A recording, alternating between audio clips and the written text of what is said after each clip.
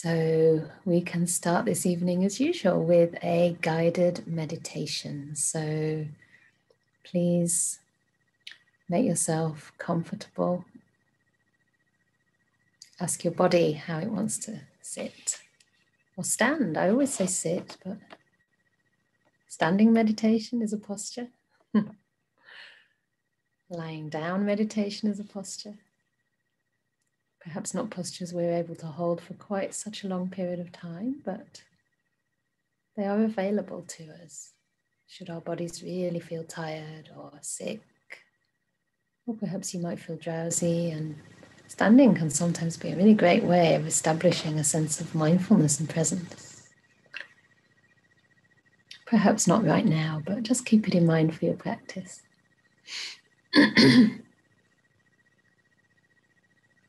So there are many postures we can adopt: cross-legged,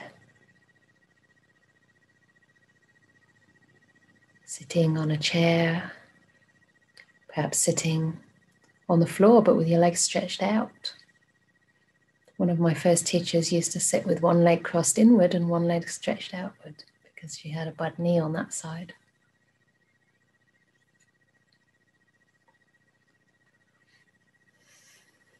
You might wish to have your back self-supported so that it can establish a sense of wakefulness, uprightness.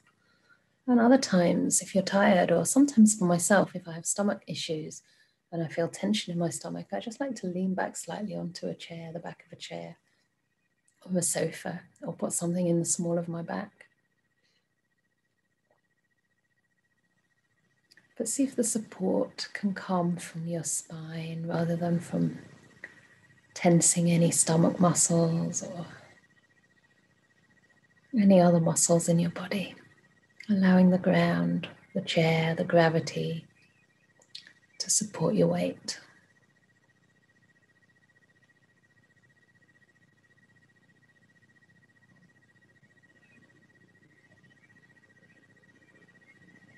Maybe stretching slightly.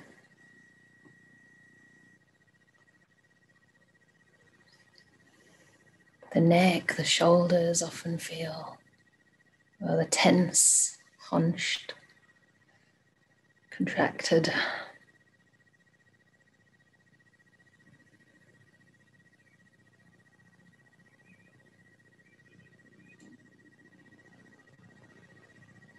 Making sure you're warm enough, cool enough.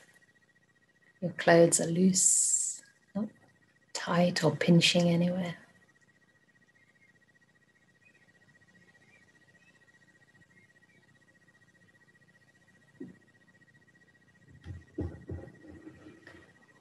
And that your limbs have plenty of space. I had to move my chair here so that I can give my ankles more space so they're not pressing into my shins.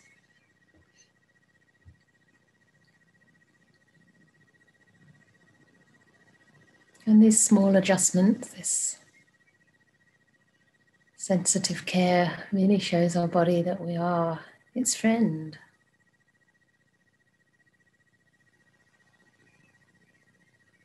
We're not regarding the body as a slave, expecting it to serve us, but rather we serve our body at this time.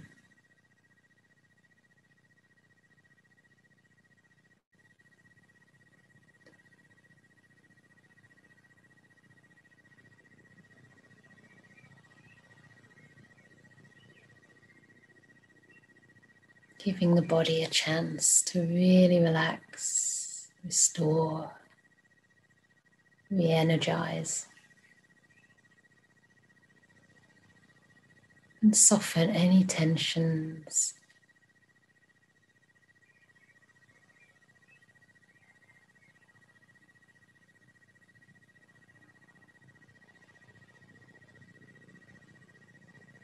Any tightness or holding that's now unnecessary.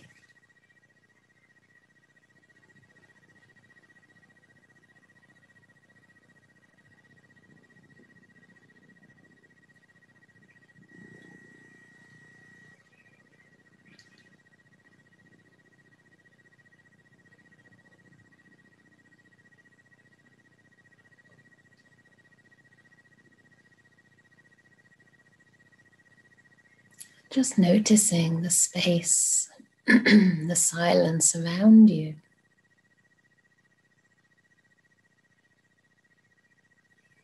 The absence of the busyness of activities of the day.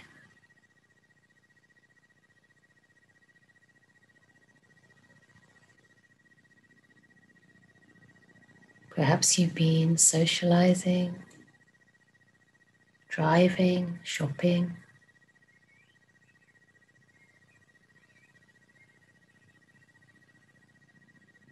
cooking dinner, whatever it is. Just notice how it feels when those activities come to an end.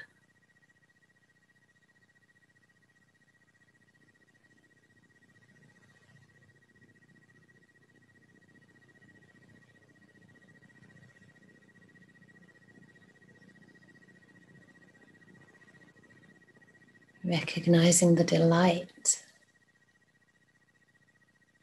when doing, busyness, controlling settles down.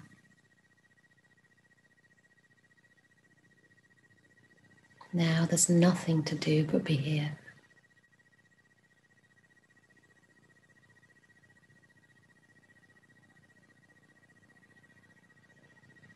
And enjoy the simplicity of this moment and the next and the next.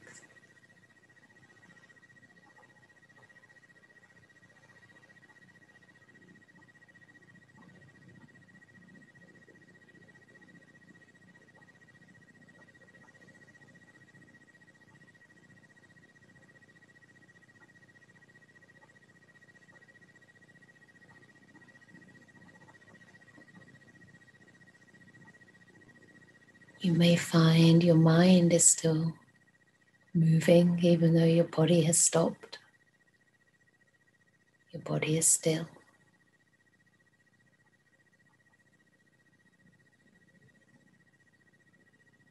See if you can also notice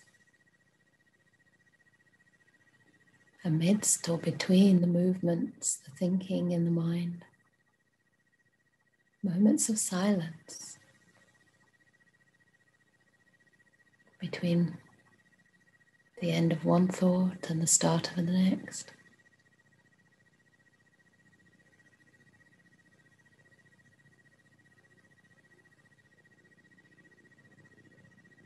And just wait in that silence. Wait in the moment. Wait on the moment. With kindness. Curiosity and complete presence of mind.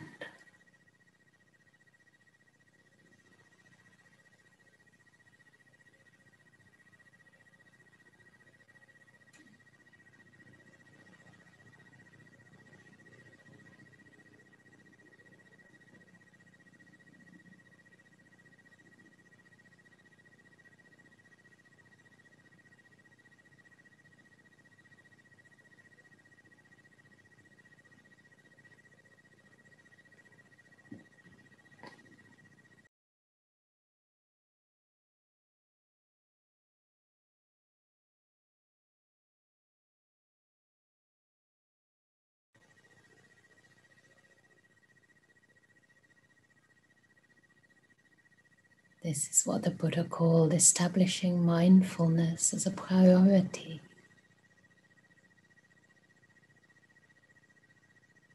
And that mindfulness increases in power and effectiveness when we add kindness. The Buddha's right intention to the way that we're aware. So we stay open and present to each experience, moment by moment. With a sense of acceptance, making peace, letting go of the moment that just passed. and opening our heart with kindness, gentleness to each precious new moment of life.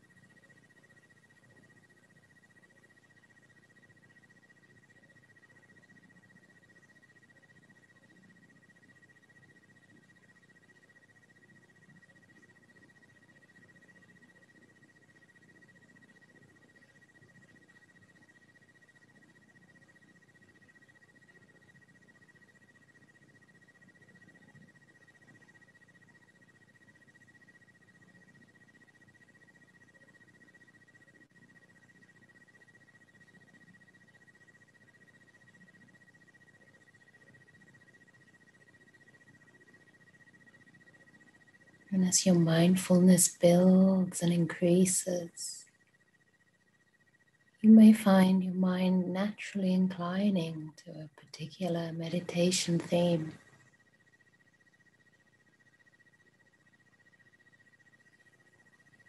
To give your mind a little more focus, a little more of a place to rest. Perhaps maintaining awareness, contact with the body and any sensations in the body. Or maybe resting your mind on the breath.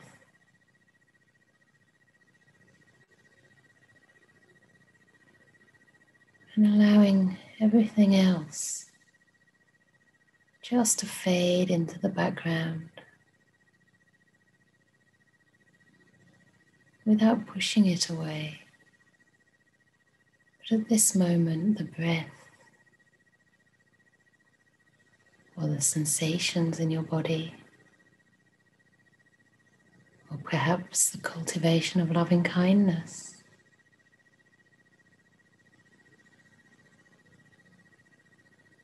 is the most important thing in the world.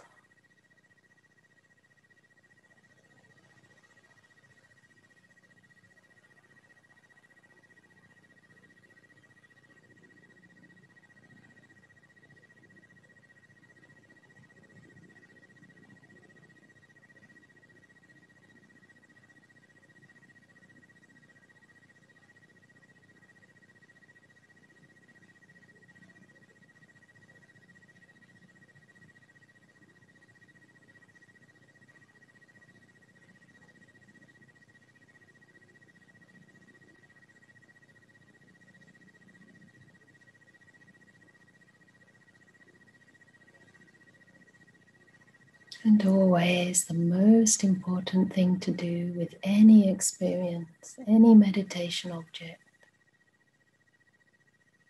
even any emotion or thought, is just to care.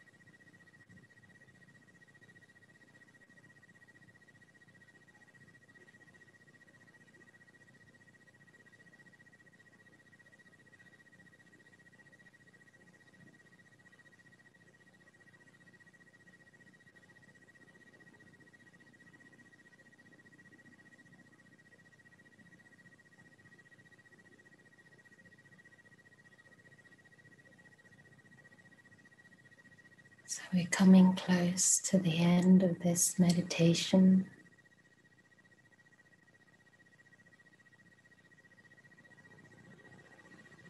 Let's take the opportunity together to spread a little loving kindness, first of all to ourselves.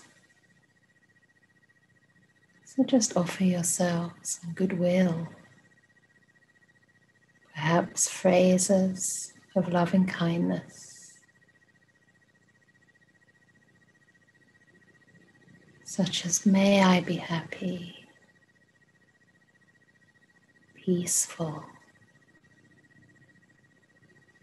liberated from all suffering.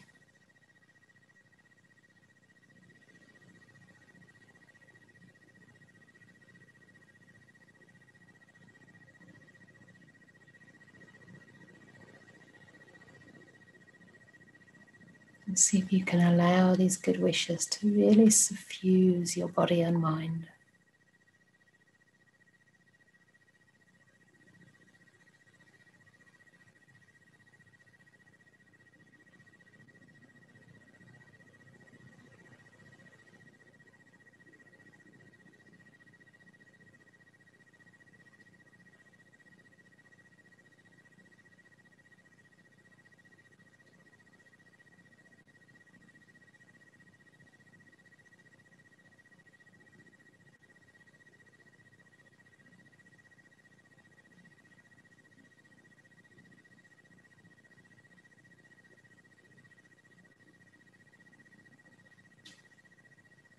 Then, if you wish, bringing to mind all the people in this Zoom room, people whose faces you know or are new to you, and spread those thoughts of loving kindness to all of us here.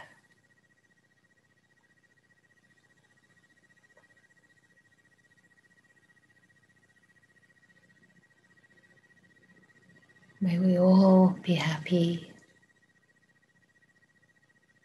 be safe and well.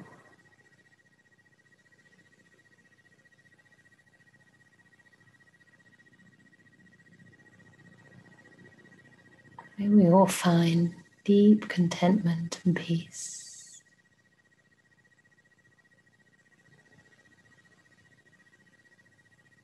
And be liberated.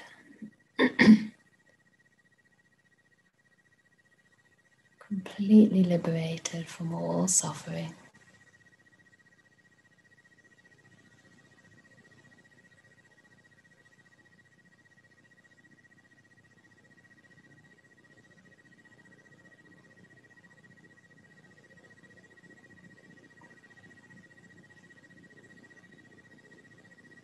May all beings everywhere, human beings, non-human beings, visible or invisible beings, all beings, those whom we know and like, who are strangers to us, or who we have difficulties with. May they all find true peace of mind.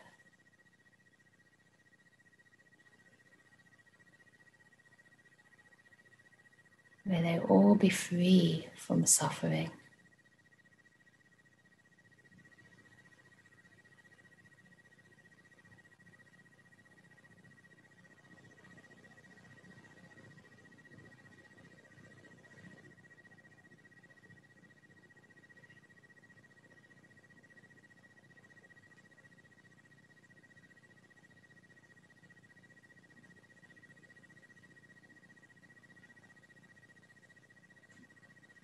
Notice whatever peace, contentment, harmony has developed in your mind.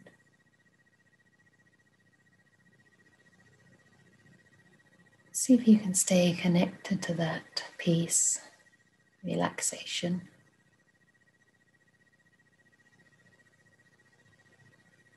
As you Gently open your eyes.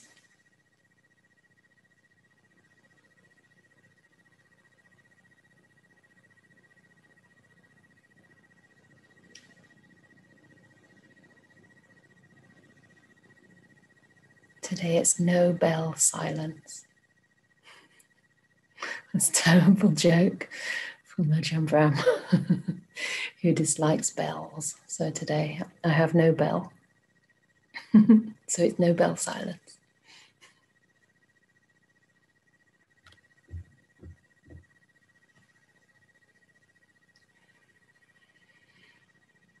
That went really quickly. I realised when I closed my eyes that it's really silent in this place, much more so than Oxford actually.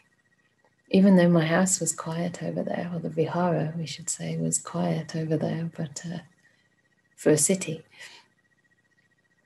But this is so quiet, there's this sort of ringing sound and just a few little bird sounds that sometimes pierce that sort of vibrational ringing hum in the atmosphere. It's really nice, actually. I want to go deeper. So I'm sure that with the support of this community and all the goodness we've generated together, that will soon be able to happen, which is great. So this evening, I wasn't really planning to give a talk, but a little theme occurred to me and I just wanted to speak on that for 10 minutes or so. And it's just, my own experience right now, moving from Oxford, as I mentioned, from our first Bhikkhuni Vihara that we've developed over here in the West to a place in rural Wiltshire for the Rains retreat. And we're renting this place just for that one purpose, so that I can have some solitude, some quiet time, and time to deepen my meditation so that I can serve the community and hopefully be able to speak from a deeper place of Dhamma than if I were to neglect my practice, of course, which is never the Buddha's advice. He makes it very clear that to protect others, we must protect oneself. To really serve for the benefit of others, we must know our own benefit, how to cultivate our own happiness, our own goodness, our own inner peace, and then we have a lot more to share. So the theme that really occurred to me now is just that theme of solitude and what solitude really means. Because in Buddhism, we have two kinds of solitude, and the word is viveka, the Pali word, viveka. And it's actually one of the words that is described for the bliss of the jhana. The jhanas, paviveka sukha. So the jhana states, deep states of samadhi, are known as states of paviveka. It means like complete seclusion, secluded from the sensual world, secluded even from the five hindrances and the five senses themselves. But that would be in the category of what he called chitta viveka, mental seclusion. And the Buddha also talked about kaya viveka, physical seclusion, seclusion of the body. And that is what I'm experiencing right now, being secluded from the city, secluded from so much traffic on the streets, secluded even from, people that I know who live nearby and who I do see from time to time. And I think when I first arrived here a few days ago, it was quite striking, and there was a sense of slight trepidation and even a slight feeling of disorientation from being settled in one place and finding my roots in one place to suddenly being in the middle of rural countryside that I have no particular connection with, and so the change from being integrated to being in physical solitude was quite striking and profound. And it takes a while to settle into that. But what I'm starting to notice now is that I'm enjoying the seclusion and also wanting to deepen it. So for example, in this place that we're renting, because it's not going to be a long-term base, whereas Oxford was a much longer term base, I could tidy everything up, I could sort of take down all the pictures from the walls. Here there's actually much more happening, like jazzy curtains and pictures and, items from the people who rent this place. And I see this kind of wish to start to clear away things, to simplify things more and more and more. So I angled my computer this evening so that you won't see the jazzy curtains, but they're very cute. They've got animals and elephants and deer and trees and lots of different colors. But it's interesting that when the mind starts to get that taste for peace, that taste for simplicity, it just resonates with something much more simple, much more calming for the mind. And so I feel that this is all part of the preparation, you know, part of the kind of emptying out of busyness, not only of actual activities, but also like the visual reminders around me. And I think it can be really helpful to think of things such as symbols or images or even ritual as something that helps remind us of solitude, remind us of simplicity, rather than something to clutter the mind. So I'm trying to kind of create areas that are empty, you know, places that don't have anything on the walls, places that I can remove the mats, which is sort of jazzy and patterned, and put much plainer things down. And that all helps to have this sense of physical seclusion and also calming of that sensual world. So there's not as much for the eye to kind of grasp, you know, and as it says in sensory restraint is like noticing the signs and features of things and then not grasping on those.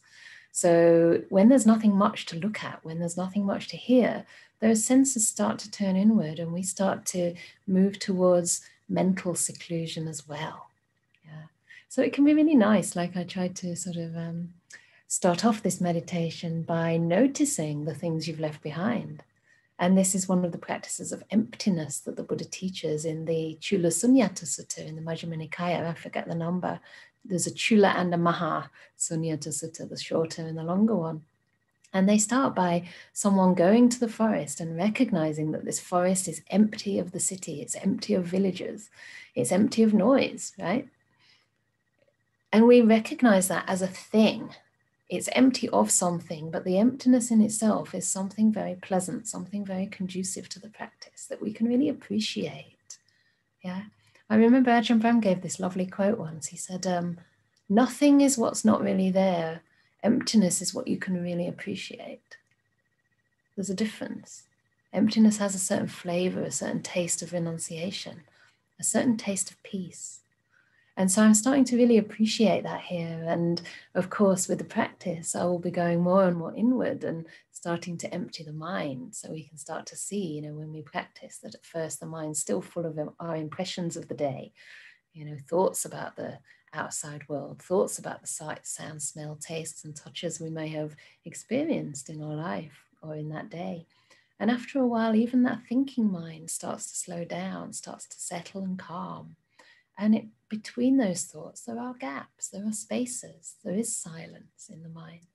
And it takes a little bit of practice to get a taste for that. At first, it can be a little bit intimidating for some people because it can feel like a void. But I think, you know, when we consider that solitude, viveka, is kind of distancing ourselves from busyness, maybe physically at first, and then distancing ourselves from our mental world, it's not a distance that should be cold or rejecting, but rather when we notice that distance, when we're able to see that there's a space between our mind and its contents, for example, we're able to put something beautiful in between. So we fill up that space with kindness. We can fill up that space with a sense of making peace. You know, we can actually add a sense of friendliness, compassion, in that space between the knower and the known, the mind and its objects. Yeah. So then this solitude doesn't feel lonely. It doesn't feel aloof or cold. It actually can feel like something that connects us. Yeah, something that makes us feel closer to ourselves and even closer to others. So ironically, you know, even though I'm going to be on retreat now for 4 months and I won't actually see any of you, I know that you'll still be present in my mind. And I know that, you know, when that image or that memory of a person comes up, there is a space between us, but in that space, I can add that kindness and warmth. And this is what the Buddha talked about as the wise way of relating to the world. Yeah, the second factor of the Noble Path, the intentions, the attitudes, the way of looking, that is a way of making peace, renunciation, letting go, non-control, just allowing things to be. A way of gentleness, again, just treating our inner world our thoughts and emotions, our breath, our sensations, the thoughts in our mind with kindness, with gentleness, not with control, not with cruelty or violence. You don't belong, but with a sense of gentleness, just holding things lightly, holding things kindly in our mind. And also with this loving kindness, an attitude of metta, of opening our hearts to all of life. And then the solitude starts to feel really vast because we have less and less in our mind, less and less of the clutter and the things we don't need. That mind can fill up with the Brahma Viharas. So sometimes people think that when you're enlightened or when you're like really developed on the path, how do you actually live if there's no craving, if there's no wanting, if there's no anger? Where's the motivation to do anything at all? And the answer is that, those craving and aversion are not the only motivations of mind. They're just very coarse kind of sankharas. They're very coarse defilements that actually get us very entangled in life and entangled in difficult, complex relationships and situations. But when those things start to settle, they're not replaced with nothing. They're replaced with this beautiful sense of emptiness, spaciousness, freedom of mind. And that gives space for these Brahma Viharas to really arise and become the motivation of our mind. So people who, are free from craving and ill will actually run on these Brahma Viharas. There's no other reason for them to get up and start doing things in the world. There's nothing they want for themselves. But they just, practice and serve out of compassion, anukampa, out of compassion for the world, for the good and benefit of all beings, just because that's their very nature now. It becomes impossible to stop. Many people are saying that Ajahn Brahm should retire. He's nearly 70 now, and it's surely time for him to stop serving. But one story that I think is not completely private because it's going around in Perth, but he went to see a teacher in Thailand called Ajahn Ganha, who is, I think, Ajahn Chah's nephew or a kind of second nephew or something like that. He looks quite similar to Ajahn Chah, but he's much rounder and more kind of chubby and sort of chuckly than I imagine Ajahn Chah might have been, but they do look quite similar.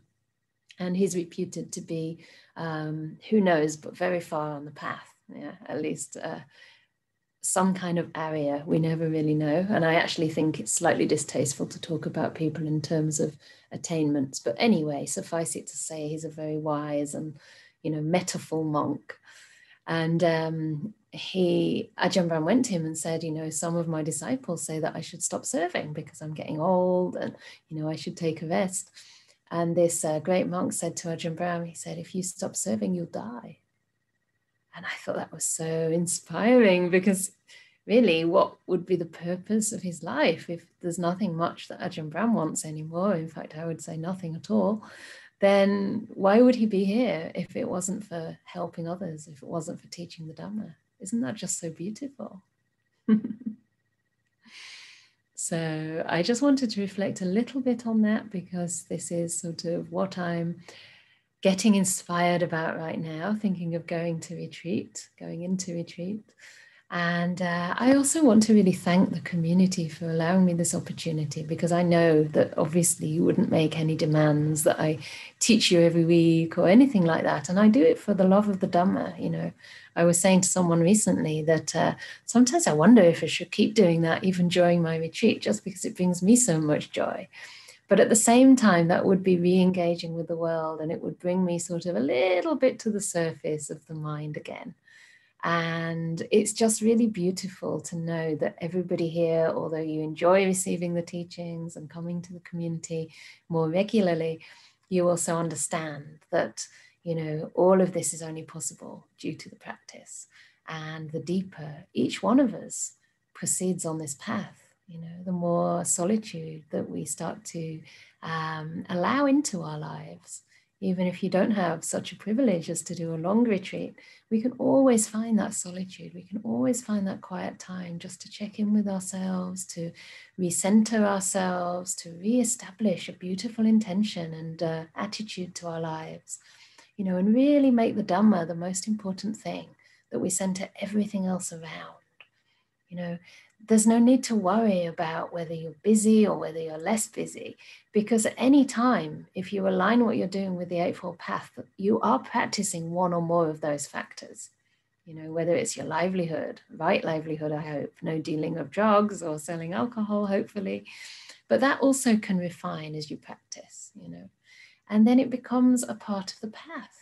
And of course, along with that, when you engage with others, you'll be speaking and you'll be able to learn how to use your speech in a way that harmonizes, ways that soothe divisions, sometimes ways that do establish boundaries and do have to say, this is not okay.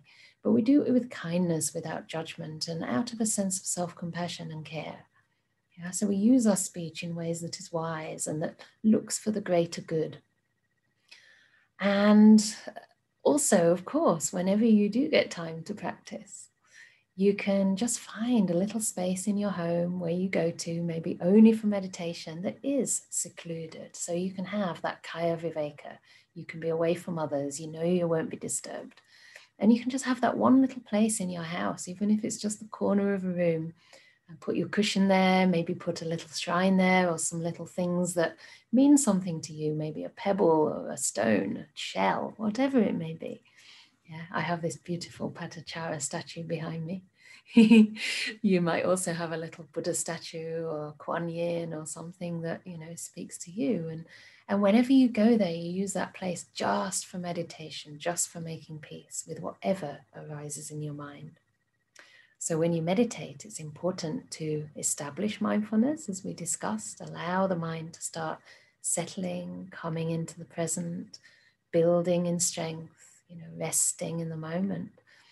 But really, whether you turn that mind, that mindfulness towards the breath or the body or any other meditation theme, that is not as important. The theme is not as important as the way you are aware. So whenever you can be kind, whenever you can care for the moment, you are on the path, you are meditating, you're practicing right intention, right motivation. And that is where you're changing your karma. That's where karma is made, at the level of intention, the level of volition. Yeah? And as a result, things will start to shift. The negativities won't remain in your mind for very long.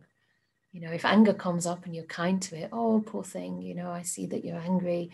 Never mind, you can be there. You're just like kind of a grumpy person. You can even kind of anthropomorphize that anger. Imagine it like a scruffy being with kind of fangs or something, and treat it with a bit of kindness and, you know, humor.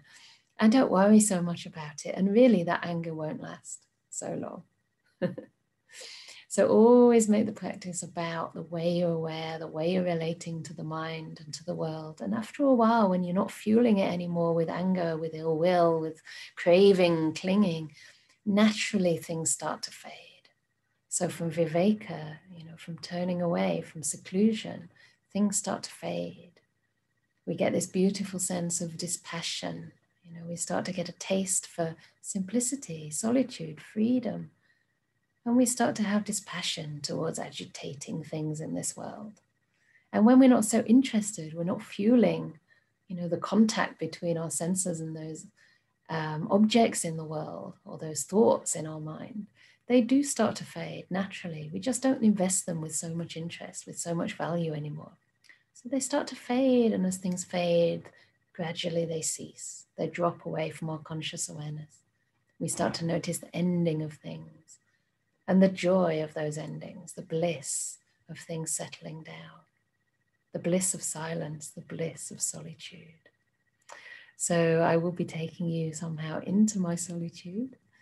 And in that solitude, I'm sure that I'm going to feel more connected to everyone in this community, especially those who I've come to know fairly well and have worked with. And you know, you'll all be with me in my heart. And it's just so beautiful to me that the more connected with myself I feel, the more connected I feel with everyone else. And I think it's just something about getting in contact with the essence of what it means to be human, what it means to be on the path, you know, that beautiful, heartfelt compassion and benevolence that's such a part of the human nature, I do believe. So thank you once again for all your support. And I would like to offer some opportunities for discussion, questions, feedback, especially because this is our last evening together. And I am a little tired, so it would be really nice to hear from you and also have the chance to clarify any doubts or anything maybe that's bothering you, that's on your mind. And it doesn't have to be related to retreats or solitude or anything like that. So please just share if you wish.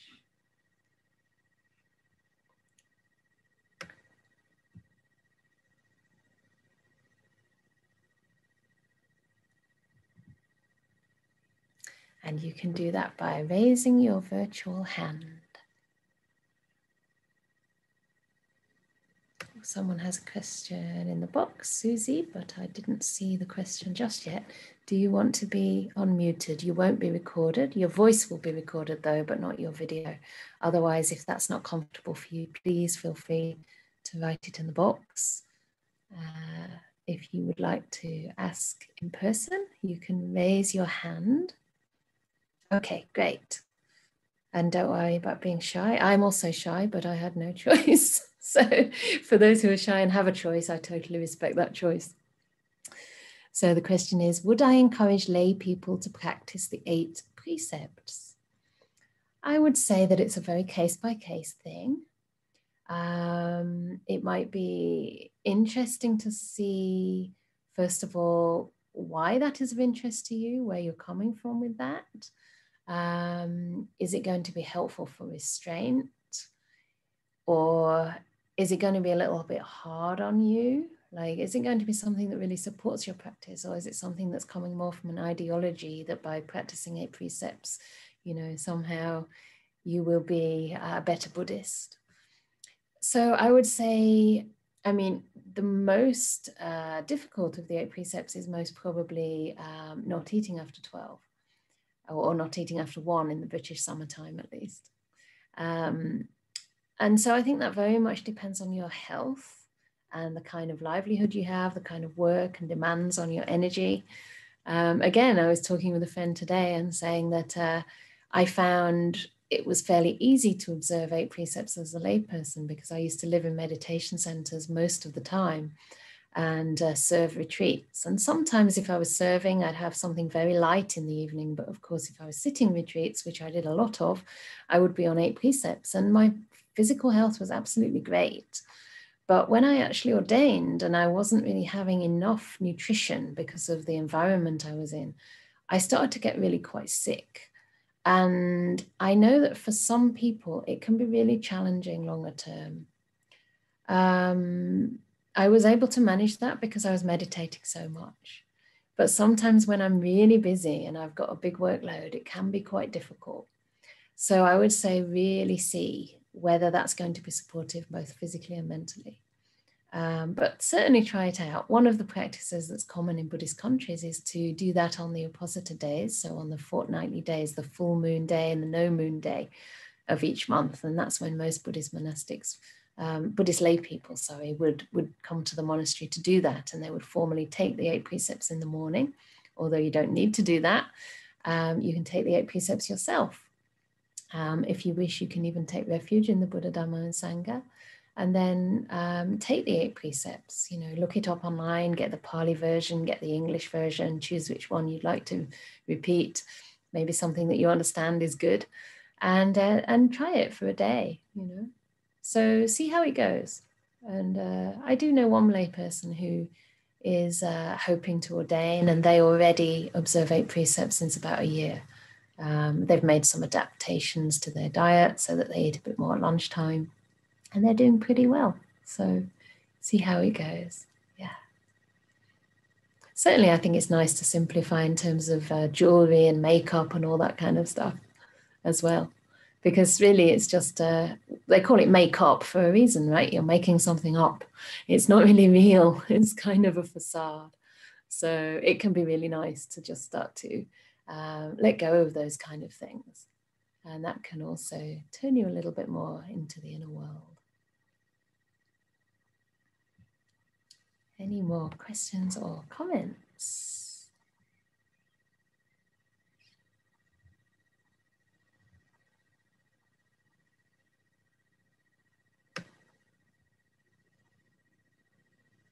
I'll read something here that Jacob's written in the chat box. He said he asked about practice in the higher realms on Friday and then found a sutta that complements what I said. He just wanted to share because he found it so beautiful. So this is the quote. Those, however, who attend on the holy ones and those whose faith, in the fortunate one, that's the Buddha, is deeply rooted and well established, go to the world of the Devas or are born here in a good family. Advancing in successive steps, those wise ones attain Nibbana. That's great. So just for the background on that, the question on Friday at the Sutta class was whether or not the Deva realm is a good place to be reborn, or whether it's better to be reborn as a human being, and whether we can get enlightened from those Deva realms. So this sutta would seem to suggest that indeed we can, and that it is an outcome, that kind of rebirth, either as a human in a good family or someone in the realm of the Devas, the higher realms, can be an outcome of faith in the Blessed One, faith that's deeply rooted and well established. And of course, many other good qualities as well: generosity, virtue, loving kindness, non-ill will, all the opposites, patience. All these qualities are going to give us good rebirths. And especially, as I say, purifying our motivation, purifying our mind. So we really don't need to worry. All we can do is take care of this moment and our attitudes right now, and have a bit of trust that if your intention is good, things will turn out okay in the end.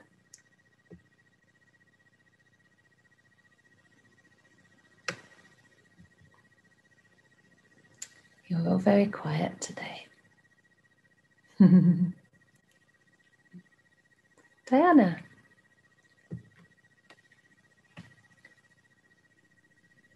Hi. I just wanted to thank you so much for everything you've given to us over all these past many months when you weren't on your rains retreat. And I know I'm not alone. I'm going to miss you a lot. Oh, thank you. Thank you, Diana. Yeah, I'm going to miss all of you as well. And yeah, there will still be some sessions. So do look it up on our website and in our newsletter. We'll be having talks from some other bhikkhunis who are also really wonderful bhikkhunis with a lot to share. And that will be on the first Sunday of each month, starting in July, and also the peer-led sessions. So you can still listen to a little talk, probably by me or by Ajahn Brahm, or maybe one of the other bhikkhunis on there on our YouTube channel. And listen to that as a community, do some meditation as a community, and then have a little bit of discussion together.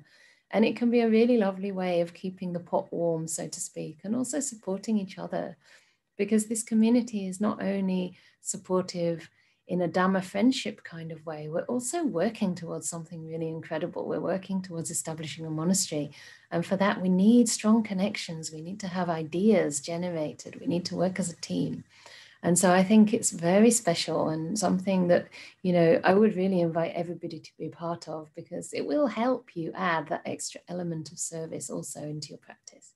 You know, when we feel we're working for a common aim and we're doing something of lasting benefit in the world, it's really motivating. It makes sense of why we meditate, because then you've got something to put those benefits of your meditation directly into in a way that can support others on their path as well. So when we can establish a monastery that's more permanent than the place I had before, it's going to be a real sanctuary of spiritual friendship. You know, it's going to be a place that you can come and visit anytime. And even if you don't connect with me personally, you can connect with each other, you know, or if you do connect with the teachings that I can offer, then you know where to find me, you know. So there's a little bit of continuity there. And I think there's something beautiful about having longer term relationships with our spiritual friends, rather than just listening to a talk online once in a while, but never really being able to relate in a personal way. I know that for me, you know, having that ongoing contact and relationship and a deep sort of trusting, loyal relationship with my teacher is just incredibly supportive, because he knows me and I don't have to explain anything very much at all. You know, if I say something, he knows whether, you know, I'm maybe it's very serious or it's just a passing whim. You know, it's like I might be worried about myself at times, but he won't be, or maybe he needs to be, you know, and I can check in about that. So these are really wonderful benefits of having spiritual friendship, and people who are kind, who can help nudge us onto the right path when we're veering off, in gentle ways, in ways that encourage us rather than criticizes us. And also, of course, rejoice in our successes too. Because over time, we may not always notice that we're changing, that our practice is deepening, we are growing in wholesome states. You know, we have such a tendency to see the bits which are still to be done, the bits where we're still lacking, we're still not wise, we still react. But other people can see that there's a change. And then having that positive reflection, that positive feedback can be incredibly encouraging on our paths. So I do encourage you to stay connected to each other. But anyway, I'll be back. And as I said, I think that these Zoom sessions are so inspiring precisely because they bring people together from around the world. Not only that, but some people don't have the opportunity to physically travel to a retreat center or to sit on an intensive retreat, but they can do that from the comfort of their home. And I think, you know, in order to include people who have different abilities, physical abilities, it's really a beautiful gift to offer these sessions online. Yeah. And of course, we have Ajahn Brahm's retreat as well coming up in December. It's quite a long time still, but I do encourage you to apply if you wish. And what else? Lots and lots of things. So there'll be lots of support. And remember, you know, sometimes, even for myself, sometimes I can get distracted thinking I need this support, or I need to listen to this talk.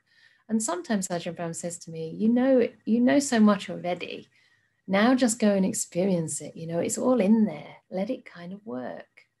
Another wonderful teacher who Diana and myself actually share, Venerable Ujagara, he's a French-Canadian monk trained in Sri Lanka initially and then Myanmar. And he's been a monk since 1979. So another great, great teacher, very pure-hearted being with a lot of wisdom and humility. And he said to me last year, I think, before I went to my retreat, he said, it's like the samadhi. I'm not going to remember it properly now, which is a shame, but something about the wisdom, you know, that you learn from Dhamma talks from teachers needs the samadhi in order to really take deep roots in the mind. So it's like the samadhi is the fertile soil, which those seeds can really start to take root in. So we need that silence, that stillness in the mind to allow some of these things to deepen and to grow. Just always having input is also not necessarily completely helpful. So sometimes we have to take that step into the unknown, have a little bit more time to meet with ourselves, to feel the loneliness, to feel perhaps a sense of missing or, you know, being a little bit isolated from community, to open that space and see what's inside it. See if you can make peace with it. See if you can befriend that too. And allow the mind to still, allow what you know to take root. Trust that it will. Oh. So there's a long message here with a lot of gratitude and a question at the end. So I'll probably just read the whole thing, even though I'm a bit reluctant to read out praise. But it's just a nice message, and I think it leads into the question. So, dear Venerable Candā, first of all, many thanks for all the opportunities of practice you've provided in the past months for all of us. In the past week, it's happened that some friends were in need, and the words of yourself, Ajahn Brahm, Ajahn Brahmali, and other good friends just came out at the right time. I also noticed that sometimes there are very interesting coincidences that tend to help in helping people and in the practice. Question, do people get used to these coincidences? Get used to. I'm not quite sure what you mean by get used to them. Thank you very much for all that you offer and do, and all the best with your retreat. Very interesting coincidences that tend to help in helping people and in the practice. Do people get used to these coincidences? Interesting question. As I say, I'm not quite sure what you mean, But I guess what it seems to say to me is that you might be sensing that there can be a kind of flow that we get into. So we're on a certain track with our life. Perhaps we're on a good path and we're becoming more attuned to the way things seem to work. That if we have good intentions, often those intentions do yield beneficial effects. And if we, for example, ask for help or give help to others, that help comes back to us. And sometimes in unexpected ways that we, because again, if we're pure-hearted, we don't have so much expectation. So it may be that we're more receptive to that as well, more grateful for that.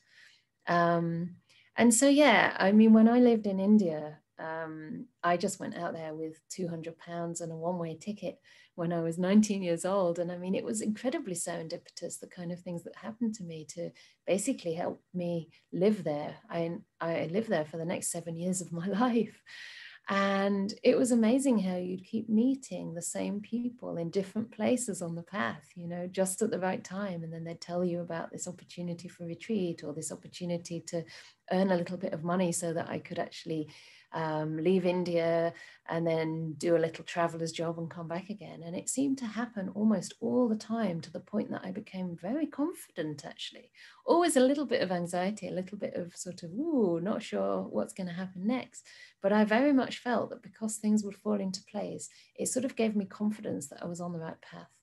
And I knew that in a sense, yeah, I found my groove in life, you know, things seemed to fall into place. And so, yeah, I don't know if I got used to it or not, but I certainly felt quite safe in the insecurity, you know, quite at ease with uncertainty because things kept working out. And I kind of also knew that even if they wouldn't, I'd be able to cope, because as I was developing in Dhamma, the mind was becoming more strong, more resilient, more fearless.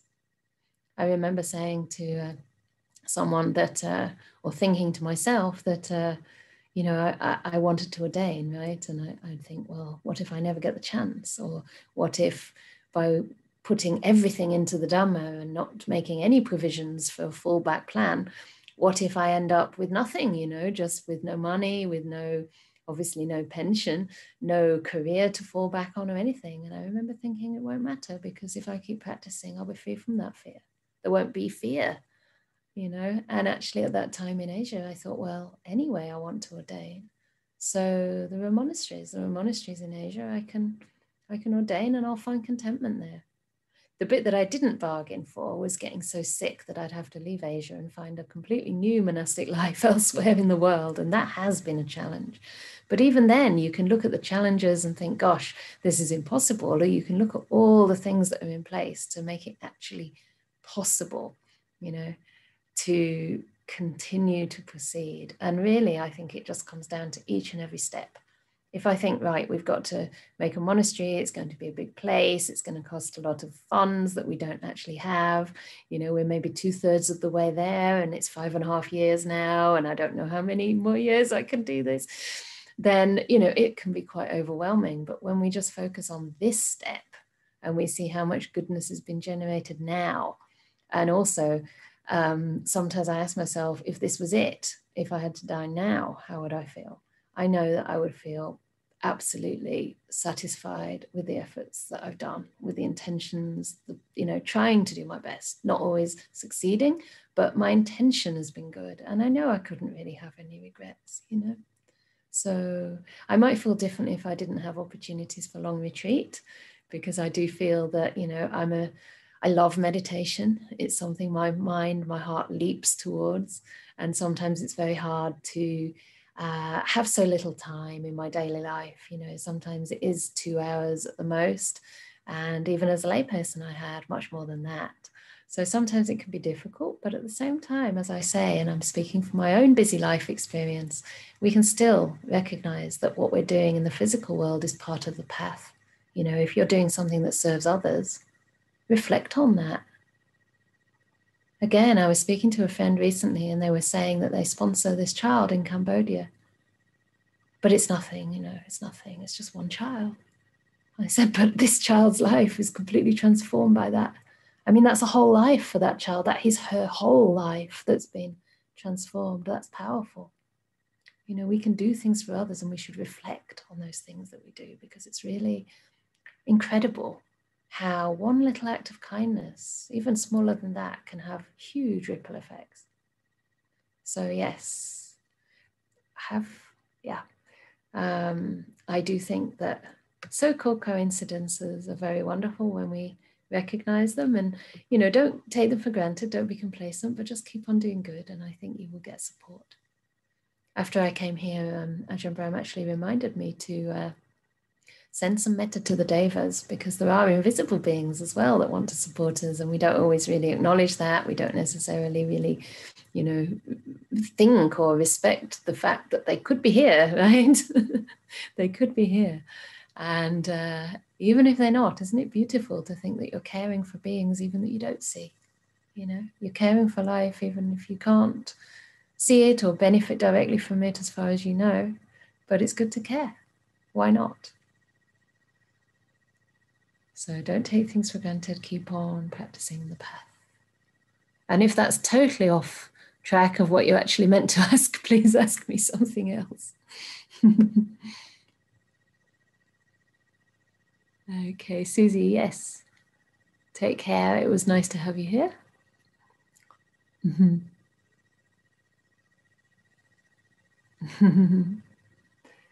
Oh, thank you for the little kind messages that are coming in. Okay, so that answer made sense. That's very good. Great. So are there any more questions or things to share? Is there anyone here who is going to try the metta meditation while I'm away? Yay! Excellent, excellent, excellent. Because we talked about that a little bit in the last few sessions, about how we could make that our daily practice, part of our daily practice.